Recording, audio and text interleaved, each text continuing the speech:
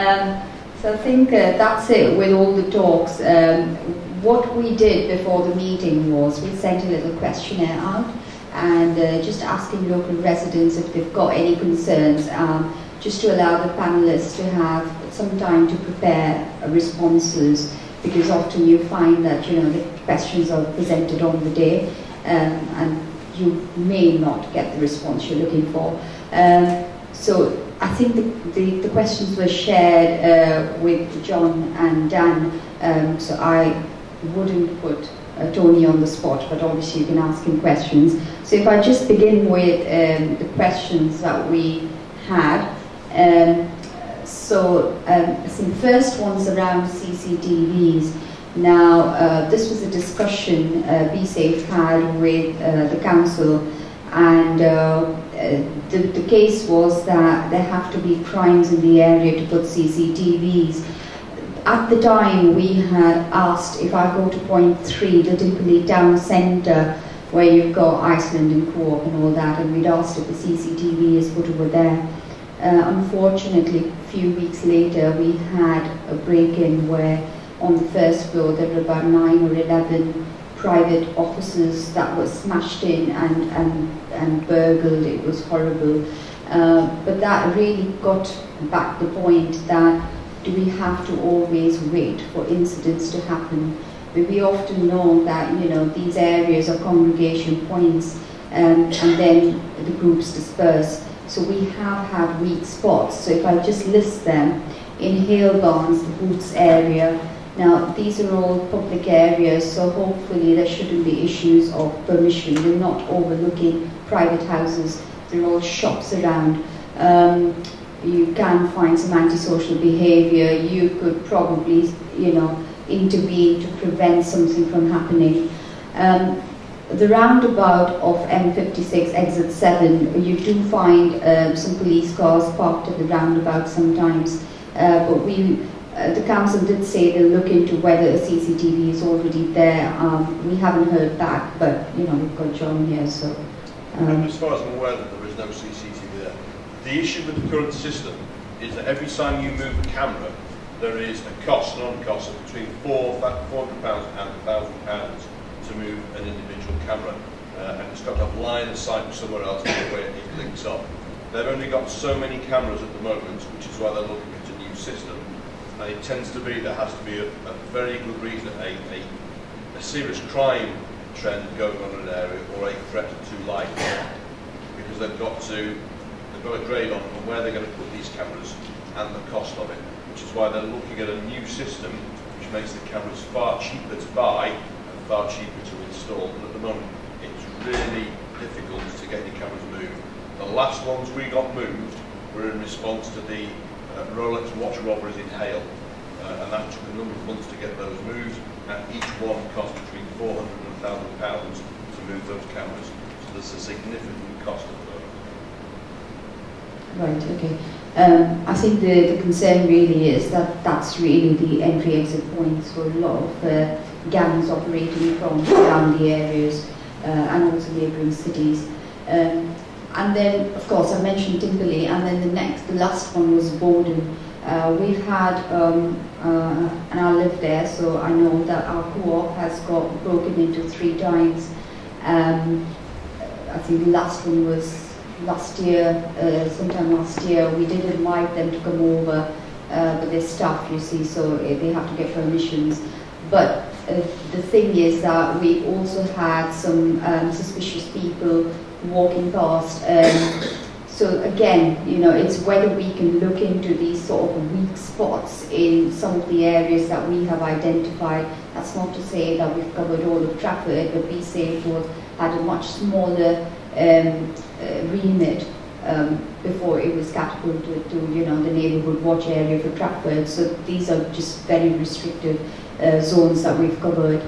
So I think John's answered that. Do we know when we can see, or whether these areas are in your list for consideration? Right, I think this is where council needs to come in. At the moment, the council's going through a project to move to the new system. They've got the existing ones, they know where they want to get to, and they're putting in place a project manager to do that, and they're in the At the moment, they're looking at different CCTV systems around the country. For me, this is down to councils to push with that project, because it's a council project, to have a say on where we want these CCTV cameras. And that's really what the push is going to come from councillors, knowing the areas where they think they want to more CCTV cameras, and have that say at the stage of that project, because it's too late. Once they've done all the cameras and decided where they're going, it's too late. At this stage, we need to be in there saying, we need some in Templeton Town, from ASB, we need some more down in Hale at these pinch points, because that's where we think people are coming and going from the area. So councillors, I would encourage, I can pass on details of who the council is running that project, and that's where the drive needs to come from. Yeah, I would encourage people do contact your councillors about this type of issue. It's the kind of issue that we can go to the council with, find the officer who's in charge of the project, and we can make sure that we ask those questions. Why aren't you putting it in this area? But now's a prime time. They're setting up that project. Let's get in there now and put pressure on to get more cameras working. Yeah, and I'm just thinking off the top of my head, there's probably 3 or 4 areas in Altrincham where I'd probably consider putting them in Navigation Road, for instance, where you've got the Metrolink one end, and then you've got the A56 the other.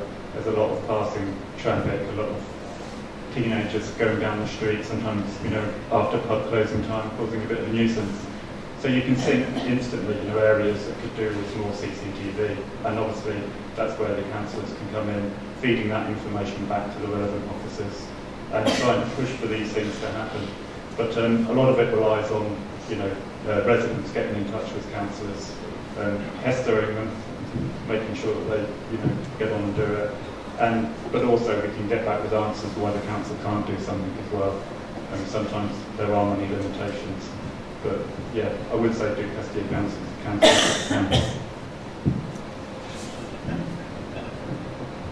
Just one thing, I apologise, I didn't mention about the councillor before, but when we started off 2 years ago, we realised, the police were very supportive, because, we was a bit cheeky and said to your chief in Manchester, we're the cheapest form of gathering intelligence that you'll ever get, and he was, dead supportive. But to be fair, we have now got a councillor attending every one of our neighbourhood watch meetings, and I'll tell you why.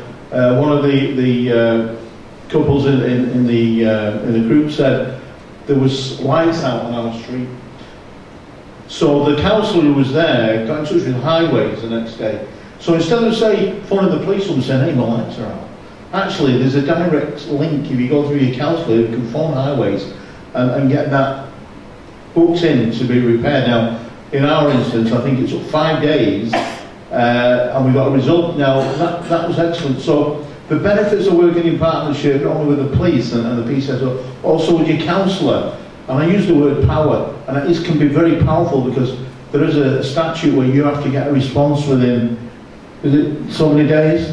Generally, we're meant to get a response within 3 days. I can see Dave laughing. Well, I know. But if I raise it as a coordinator to the council, I'm just another, citizen, and it's dealt with. But you've got councillors let's use them. But yeah, so I forgot that. So if you can get a councillor every one of your meetings for domestic issues that can be dealt with, you could pick it up and take it on Monday. So thank you.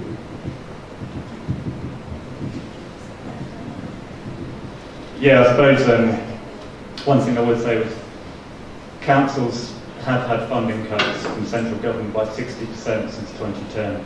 So also we have to, tell people we have to be realistic, and there's only so much councils can do with the budgets they've got. But yeah, by different partnerships getting together, though, you can be creative and you can find solutions, and you can find ways sometimes of doing things more cheaply, or finding funding from different areas. So I would always say come to your councillor if you can, and at least we can try. All right, thank you. Does anybody else? Yeah, please. Are you actually legally allowed to have a CCTV camera not only looks at your own property, excuse me, but it also happens to view the road? Yes, you can, as a private citizen. There are some rules that you have to follow, certainly around recording how you're storing information and making it available. If anyone really wants that, I have the electronic information on that, and what I'll do is I'll share on myself a hill, and that can be put out. So you can do, there's not an issue with it, as long as you follow some very simple rules. It gets a bit more tricky if your CCTV covers somebody else's property, but again, if you can justify it, you can do, but it's within these rules, but we'll make sure that information is available to you. Yeah, my question is a follow-up on the same theme. Are there technologies to have neighborhood watch cameras so that, like we've got one of these WhatsApp groups which you just talked about, and increasingly lots of people are paying their own money to put in the video cameras. Is there any way of linking them up? For example, you mentioned a scheme which may put a bit of grant to actually design something where we would purchase it ourselves or anything like that. And also what cameras to buy for private properties. We don't know, we're doing a lot of work ourselves to find what are the best options. So some recommendations about what cameras work would be really good. So I think you've got two sides to your question. Are you asking whether you can, as a neighbourhood, put up your own cameras to cover public areas? Our own street, you know. Your own street? John, on that, you use a monitoring sensor. They're opposite to the watching cameras, our CCTV. Sorry, Paul, could you just stop there? Yeah, just on that, if your cameras are viewing the streets and they're viewed by a monitoring sensor, all the staff within that centre are licensed to view public areas.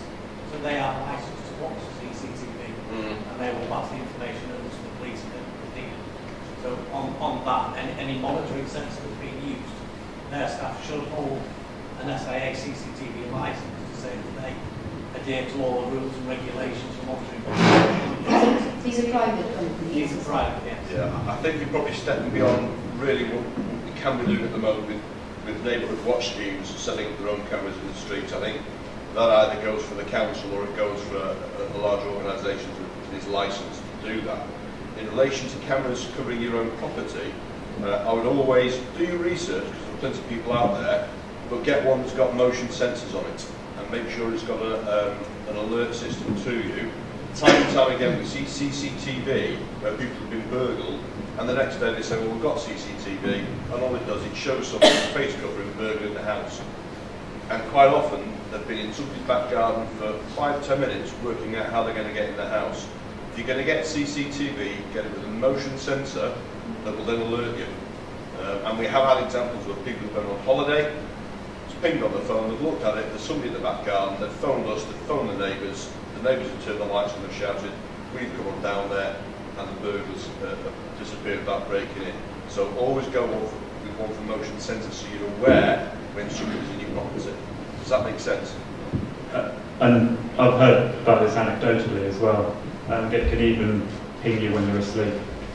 So you might actually be in the house. Yes, again, it's worth having because we have had those rare occurrences where people have been confronted by burglars in the house.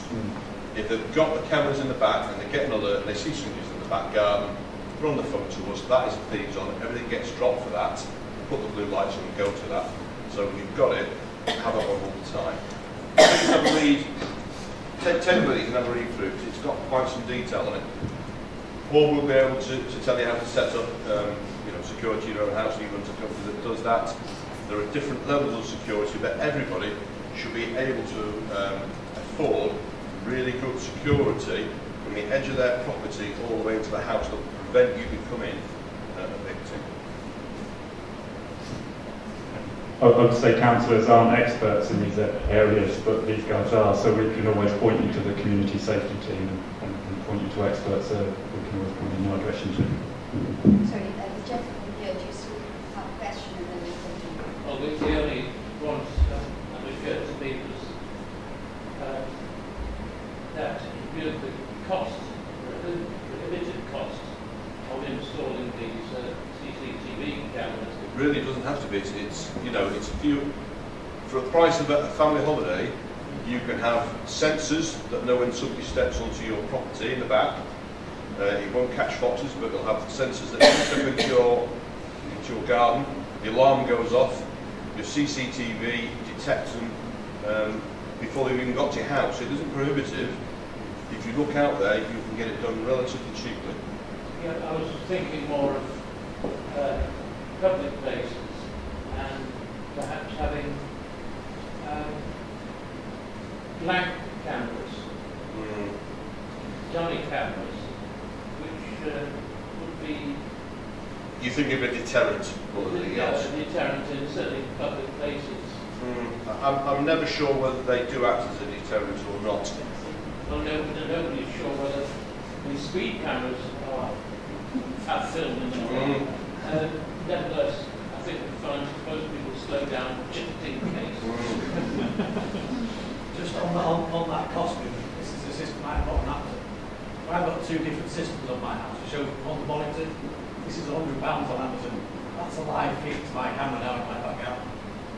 So now I've got a speaker, so I can listen to everything that's going on. I can hit a talk button, so if somebody's in the garden, you can actually talk through it on there, and you'll hear my garden actually speaking back to it. But would you know? How would you know? It pings me on the garden. My phone pings, and it says, that's my garden speaking to me back now. It's £100. It sends you an alert on your phone. So you've got to detect sound. No, it's simply because everything's on a barcode now. You buy the box, you put your camera up, you press the button, it photographs the barcode, it downloads all the information, and it works. It's cheap, cheerful, and it works. So as long as your phone is on and not switched off when you go to bed, you will get an alert. I think, I don't know, the question, the PCS also do a very good job. They come out to the locality and they can look at safety measures and advice. We had that in our area. So PCS.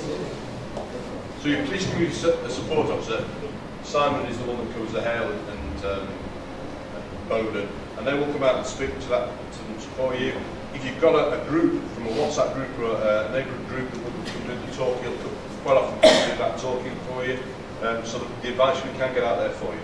Yeah, just to add to that, we've got on besafefeelsafe.co.uk, if you look at the security blog, the first blog that's there, has got the list of all the PCSOs for our areas.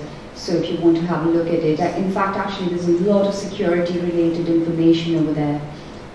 So feel free to have a look. Sorry, yes.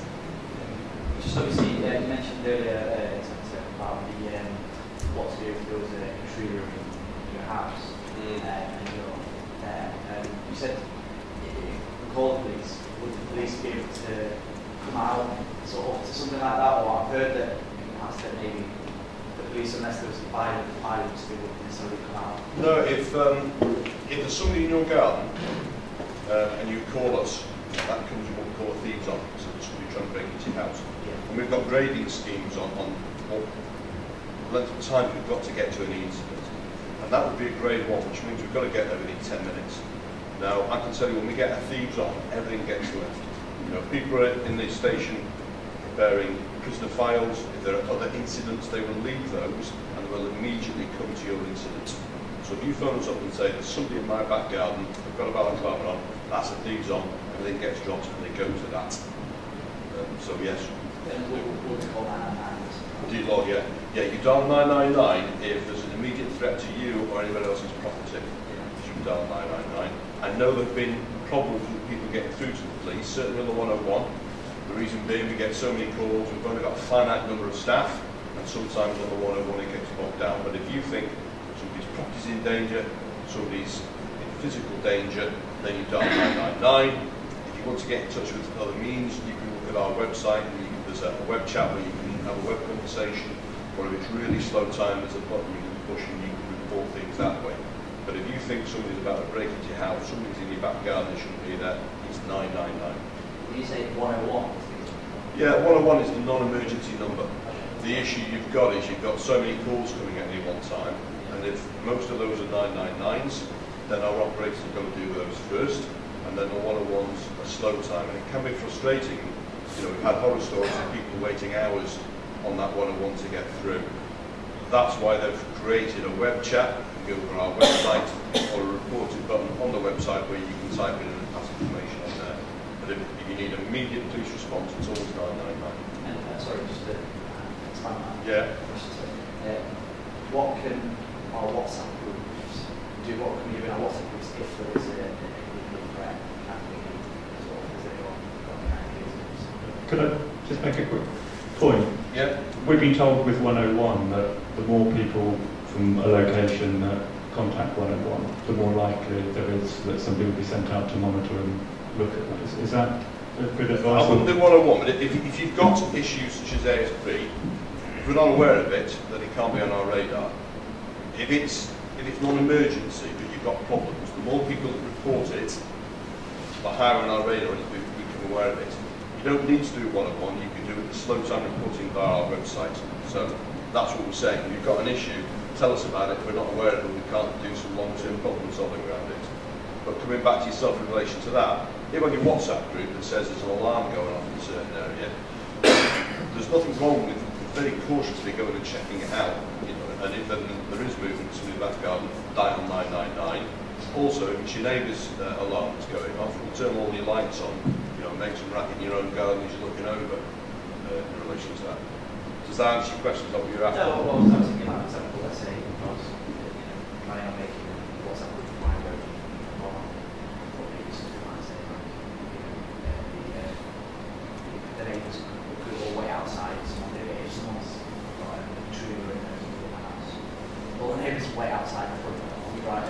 Yeah, I wouldn't get involved with any kind of vigilance. Just to scare them away. No, I really wouldn't. What you want to do is avoid confrontation because you know stuff is being taken. That's what it is. And you don't want to put your safety on the line because you never know if somebody's back to the wall or they're going to stab you with a screwdriver or something else. Stand back and watch as a witness, but do not get in the way of anybody who's committing a crime. You know, when we go there, we've got body on, we've got body worn video. You know, we're trained to do with conflict, and you're really not. So be witnesses, but really don't get in the way of somebody who thinks committing a crime. Does that make sense? Yeah. Can I just add on the WhatsApp group?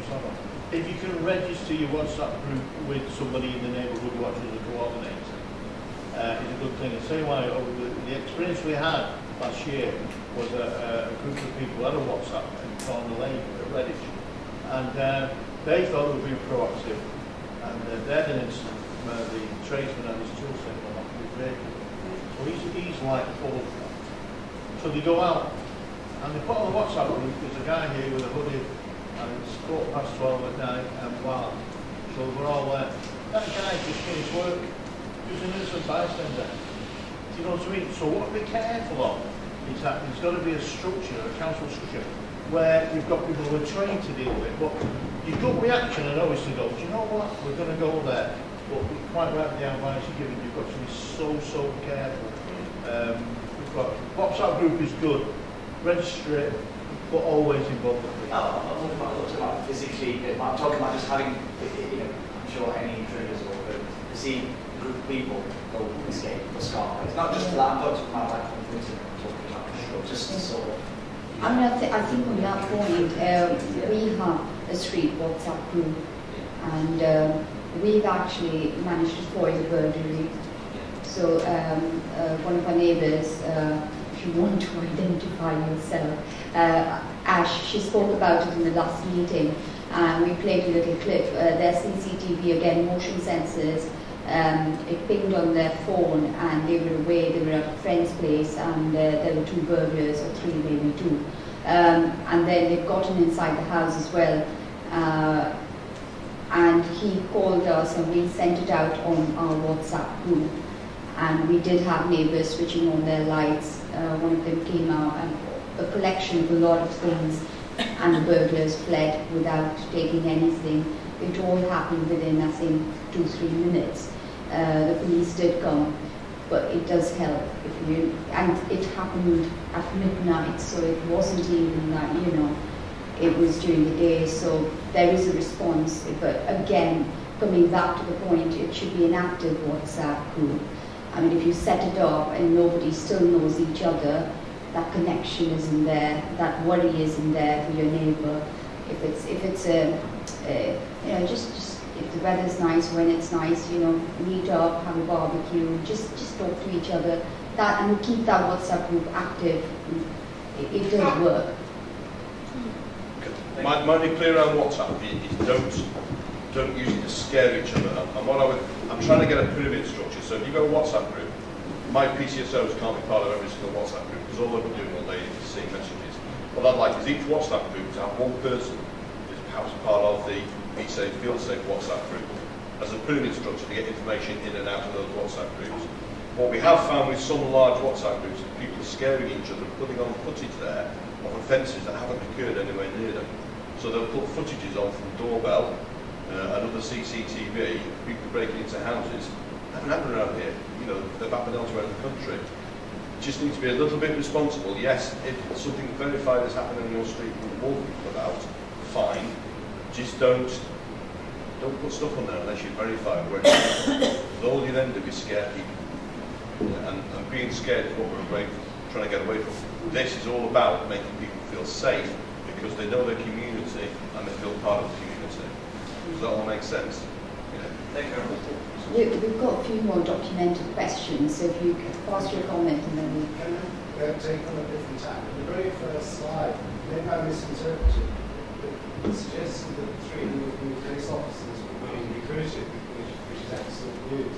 But on the same line or similar line, it said 500 were retiring. Does that actually mean there's a negative 200 loss? No, there's two separate things here. The government has now said they're going to try and get back to 2010 staffing levels. We lost 2,000 police officers since 2010. So at some point there is going to be money to try and get back up to 8,000 officers. That's separate. At the moment we are taking on officers and you get somebody retire every year and then you take on somebody every year. At the moment we're slightly increasing the number we've got. So we've increased, I think, by 300 net numbers of officers. Yeah, so that takes into consideration.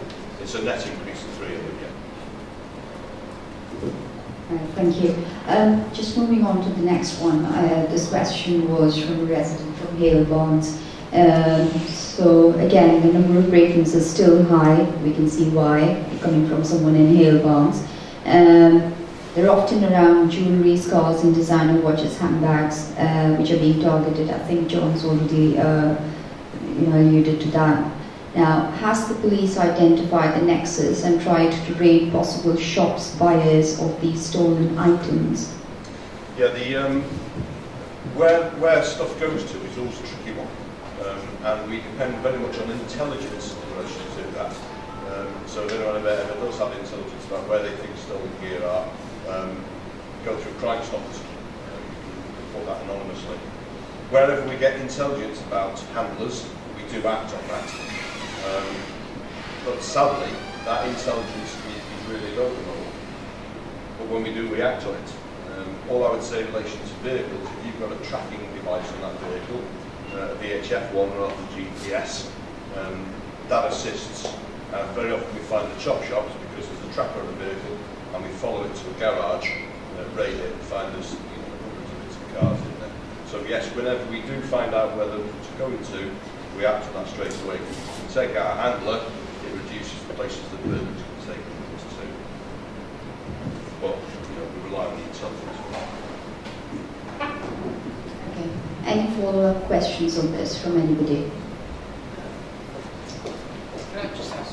That again, that's back to one of our experiences. When the burglaries happen, one of the things that we inform people about is victim support. Is there any targets around how quickly victim support will get in touch with the neighbourhood? That's a really important part of feeling safe. It is. They will have a target, but I don't know what it is off the top of my head, but I can find out. That might be quite helpful because our neighbours still waiting for victim support to get in touch. How long has that been? 2 weeks. Really?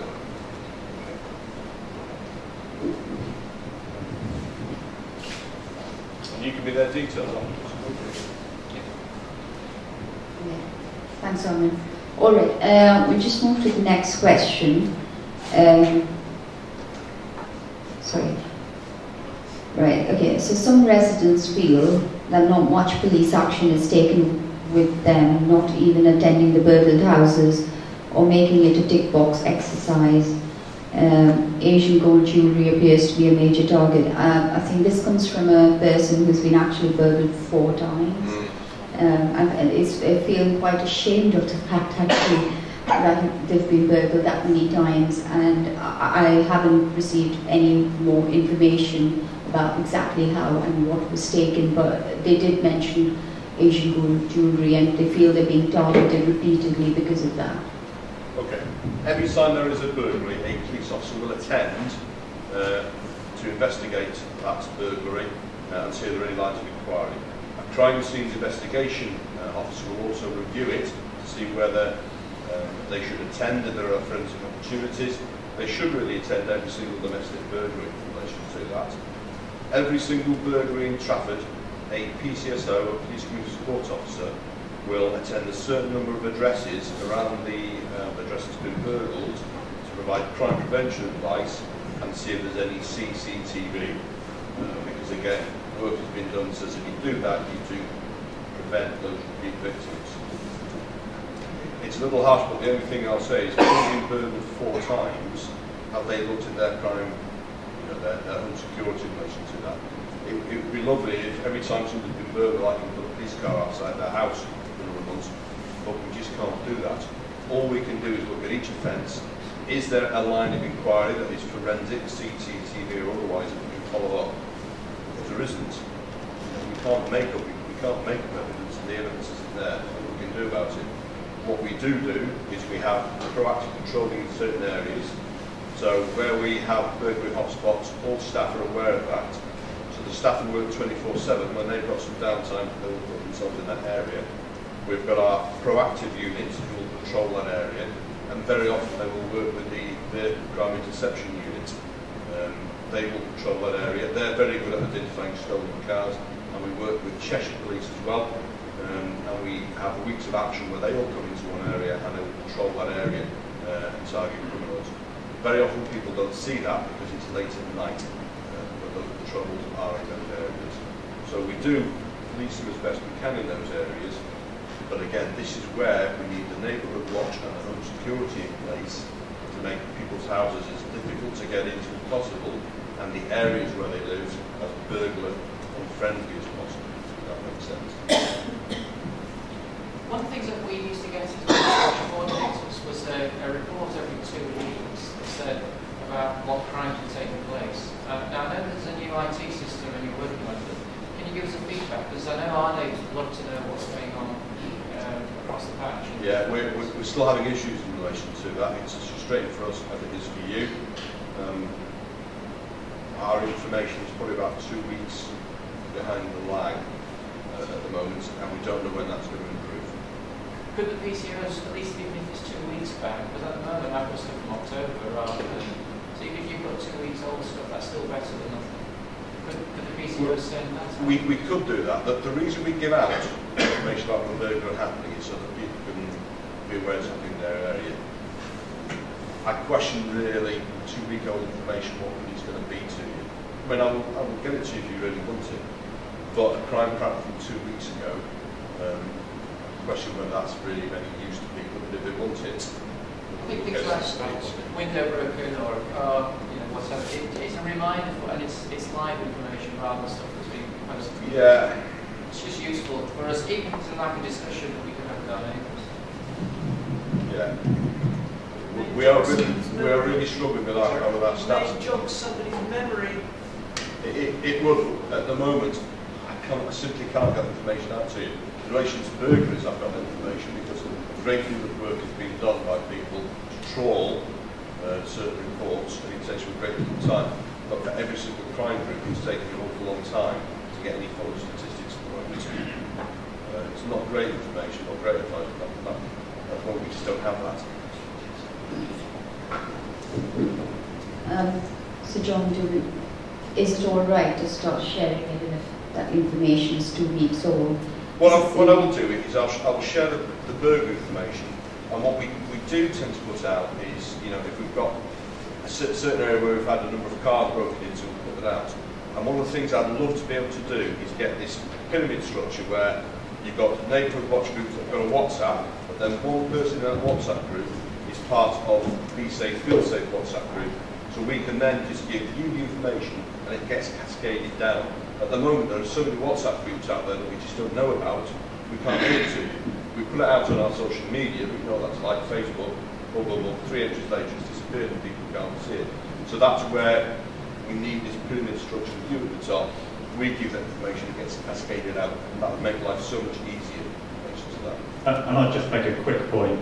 This isn't really about crime per se, but Trafford Council does have something called Data Lab, which does have sophisticated data across Trafford and can give you visualisations of changes and patterns about economics, about crime, about the area you live in.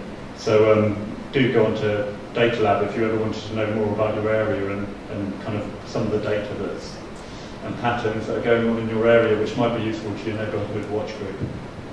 It charts levels of crime, can tell you about the ethnicity of your area and useful information like that. So yeah, I use it quite a lot. That's helpful. Any follow-up questions on this? Right, okay. Right. Okay, so now the next one's again from Hale Barnes. This time we've had a lot of activity from Hale Barnes. A resident who lives, I think it's a T Point Road, but it hits on Rossmill Lane, and he or she, I don't remember, but said it's a fairly quiet lane. It's not well lit and it's easy to get unnoticed. It would be helpful to have more street lighting and possibly CCTV cameras as a deterrent. Yeah, that's the one I think we've discussed that a little bit. Where we can, we will work with the council. The street lights down there the bulbs are quite dim, so we put brighter lights in there, so the lights we've got are more effective. And that might be one of those where we pick it off a couple of streets by a couple of streets, work with the residents, and the residents put lighting up that lights up the street at the edge of their property to do that. Because I just can't see the council will have the money anytime soon to put more lamp posts in, unless you know different council. Yeah, I saw this question. If the person who asked this question wants to come to me at the end, please do it. I'm more than happy to try and tackle this. It is a case of it is a very depending on which side of Rossmill we're talking, lane we're talking about, but there is a side of it which is very, very rural. Happy to urge the council to try to help, but as Dan has alluded to before, just asking as a council does not necessarily mean you get. But I'm more than happy to work and try to look at that. But if the person who asked that question, because it is a very large road, admittedly with not many houses on it, wants to come to the end, we really appreciate that. And we've got the same problem in Altrincham. I don't know if any of you know the Narrows, but it's a lovely, beautiful Victorian lane.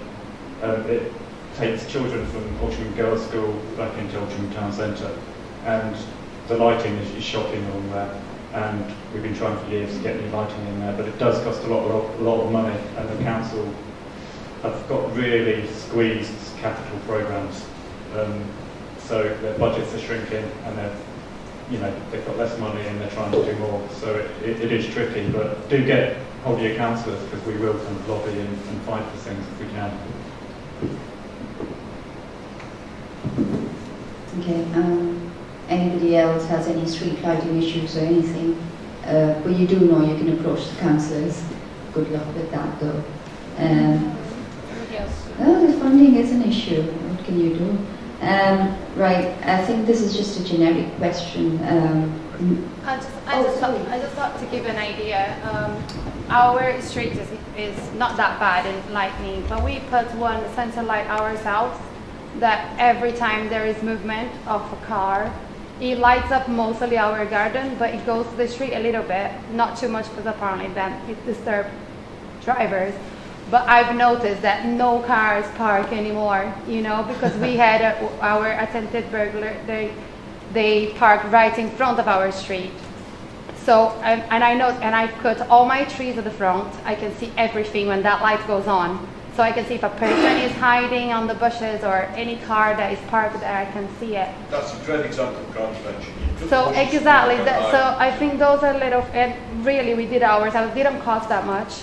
Another thing we have, don't know if I can say the name, but we have a Nest camera at the door. I've noticed nobody offers anything anymore.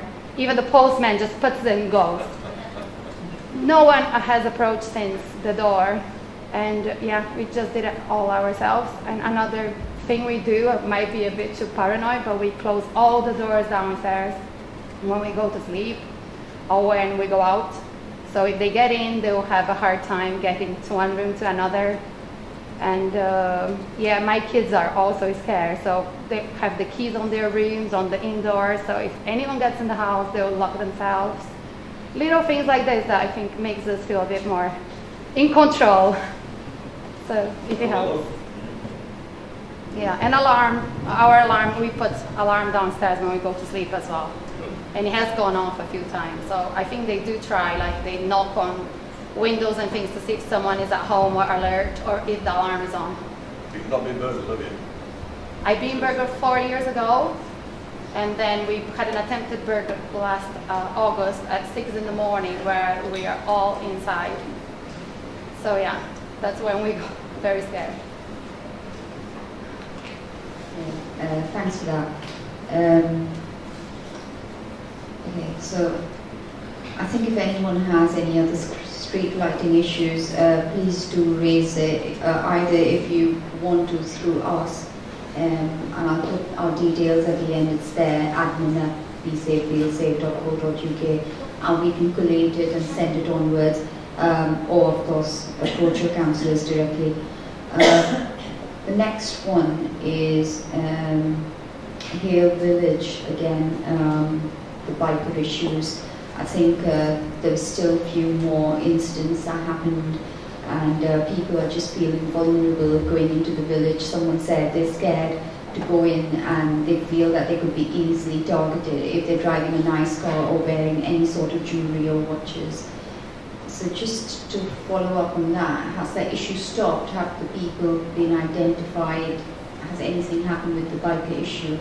The biker issue in Hale is, the issue there is that they're travelling through. So they're not from the community, so identifying who they are is proving a little troublesome. Sometimes when you've got a mistake, people are messing about with bikes from CCTV to other people, you can identify who those bikes belong to. Once you know who a bike belongs to, there are certain things you can do. You can see if they haven't got insurance, you can seize the bike off them.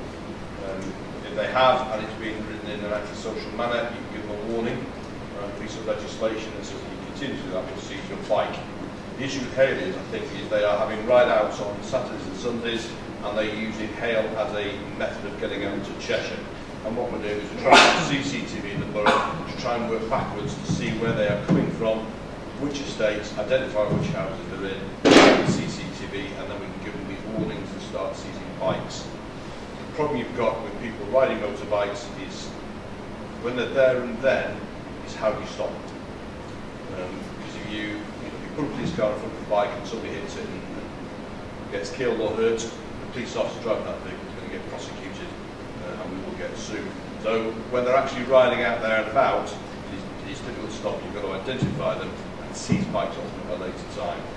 I think we've only got 2 off-road bikes in the force now that we can use to combat these people when they're out and about in the field. So it's all about, again, letting us know when it's happening. If you can get good descriptions, good photographs on your phone, and from CCTV, that then allows us to identify these bikes, where they are, and seize the bikes at a later date. So what we just do in relation to that. In relation to the feeling that you're going to get robbed down in Hale Village, we did have that spate of robberies where Roland's watch was taken. Those offenders have now been identified, arrested, and are waiting prison sentences. You can't live your life in fear. You've just got to get on with your life while taking sensible security precautions. One thing I would say is the Green Party believes that quad bikes and off-road bikes should not be driven on the road in this country.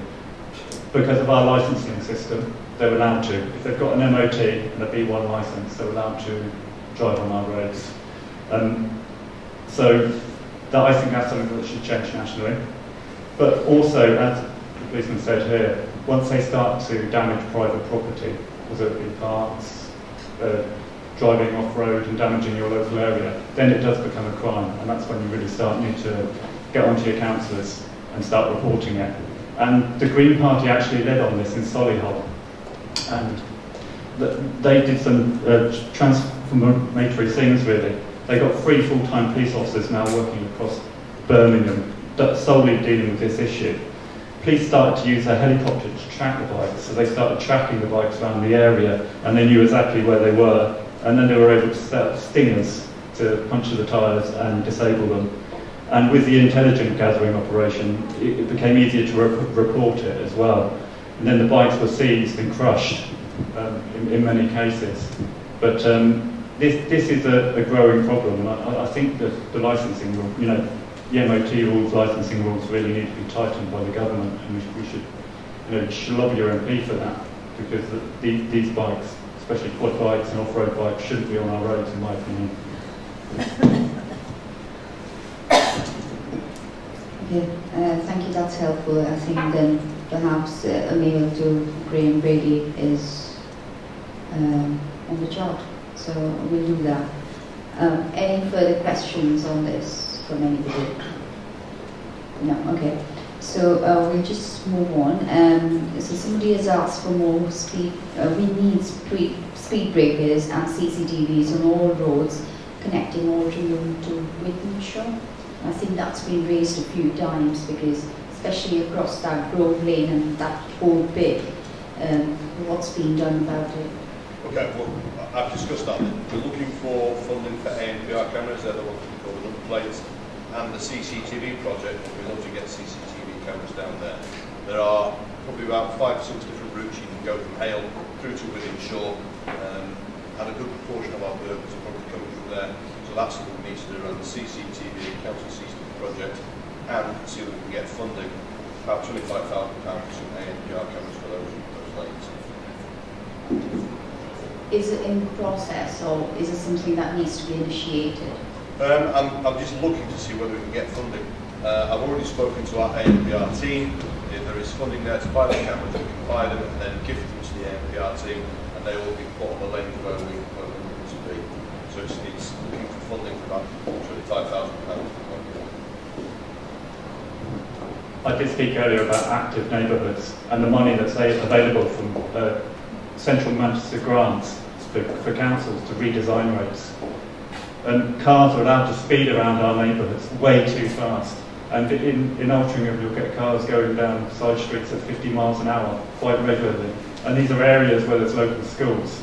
And we need to change that. And now we've got the chance for communities to come together and start to redesign their roads, access funding for it, and rebalance it from cars back to people, back to cycling and walking, and creating these routes. And people are doing it now. Urmston has already developed a scheme, and later on in January they've got an open discussion where people can come along and contribute. But this is a great chance now, really exciting chance for Manchester to develop roads that are a lot safer, more about people, more about communities, and stopping cars from being allowed to speed around at the speeds that they're doing and endangering lives. Yeah, agree. Any follow-up questions? Right, okay. So move on to the next one. So somebody sent a link of about £153 million being invested by the council in purchasing some properties. I did read it, but I've forgotten which ones it is. Oh, you have it, okay, good. Now, the question really was that if they've got that much money, why can't they invest similar budgets on emergency services? And then the second one was, what benefits can residents expect from these recent purchases, especially around revenue earned being allocated towards better safety arrangements being made? Yeah, that's a really good question. And we've already mentioned that council budgets have been squeezed by 60% by central government. So what central government have done, they've allowed councils to take cheap loans from central government, so lowering at very low interest rates. And what councils are being encouraged to do more and more across the country is to invest these loans into property. The property is meant to be generally for regeneration, but the councils are investing to give them a small budget stream back by which they can put into your services. So if the councils weren't able to do this, they wouldn't be able to keep the budgets that they are. So the Green Party obviously is against this, but it's something that the national central government is encouraging. So more and more you'll be seeing councils investing in properties around the UK. So for instance, Trafford has got property in Preston. As you've seen, it's got property in central Manchester, and it's developing a property portfolio. Some of that is for regeneration, but such as it's bought Rackhams, for instance, which it will be turning into affordable housing. But this is a very worrying trend, and it is our money. And any type of investment, even though it's done prudently, and the council are trying to do it as prudently as possible, it's still a risk, and it's your money. And much of it is to do with the cuts that are coming from central government. So councils are getting a small budget stream from it, and it is helping their budgets to some degree, but that's the current situation. And we have seen some councils across the country go bankrupt or be on the verge of bankruptcy, such as Northamptonshire. I think we can still ask, isn't it? Because this 153 has been spent. Yes. So it's been spent. We can't do anything about it. But what can we, as a community, get back from it? Well, it's an investment. So that investment is bringing a return on it, and that return goes into the council's budgets. And then they can reallocate it towards safety projects. Because the council funds have been cut so much, they're using these investments to create money to come back into their services. It's a little bit complicated to understand, and it is wrapped up in a lot of legalese. That's what councils are doing around the country. They're investing in a portfolio that brings a return and helps fund the services that are being done. So I think if that money is coming back, even if a little bit back to the council, if we as residents raise our concerns, then some of it could be allocated back to us. Okay, any follow-up questions on this point? Okay. I think Amr has already asked about the bi-weekly crime stats, and hopefully we'll get something, even if it is a bit old, and restarting again. I think, and there was the last one which I picked up, which came through a little late. It was around Chapel Lane, and the same issue as Rossmill. Chapel Lane being used by bikers and marking properties almost for other criminal activities to happen. So again, Chapel Lane is another weak spot. So, as in a route to from Wythenshawe?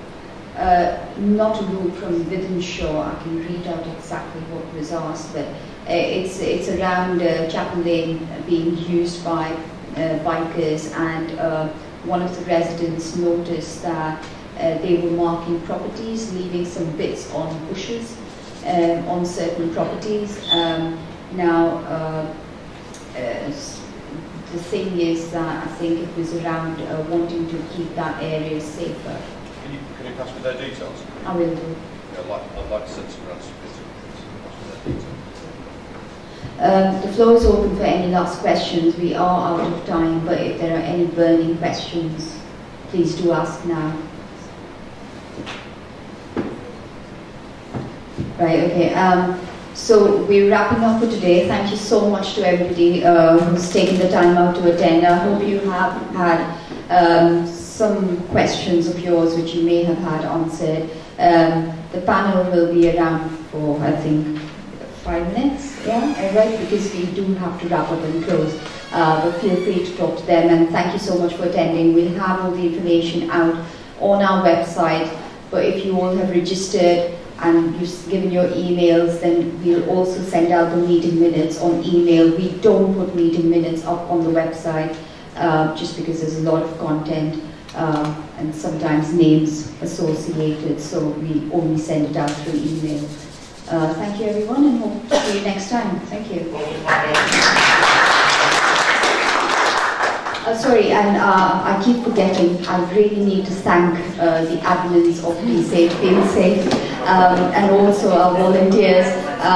So if I can do that, because I always tend to forget.